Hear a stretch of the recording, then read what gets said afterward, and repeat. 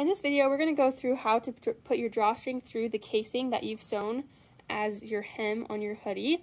And before you do it, you need to make sure that your buttonholes are open if you want to put the drawstring in. You don't have to put the drawstring in. This is an optional step.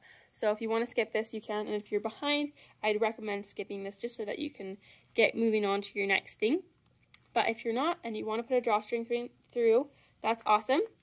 Let's look at our pattern guide sheet just to see what it tells us about the drawstring. So we've done the step where it said to sew the bottom of the hem. We've already done the hem. We stitched close to the edge of the casing. And then it says to insert the drawstring into the casing through the buttonholes.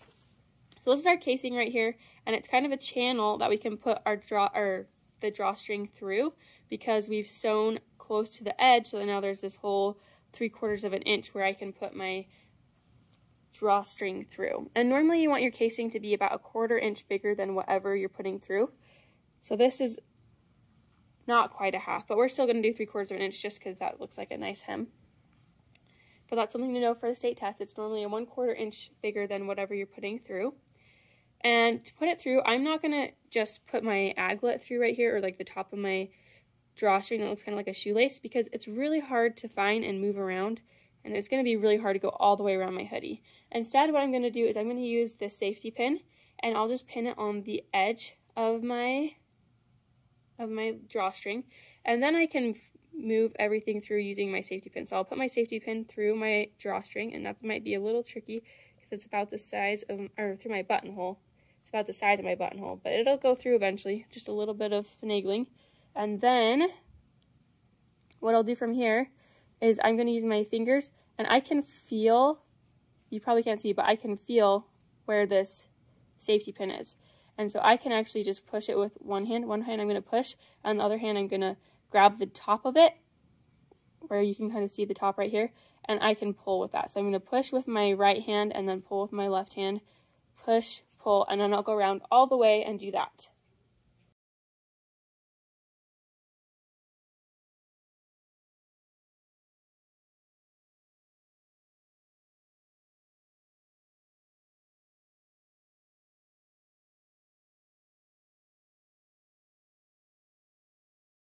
So I've made it all the way around, and now I just need to come back through my buttonhole, which again might be a little tricky because the buttonhole is about the same size as the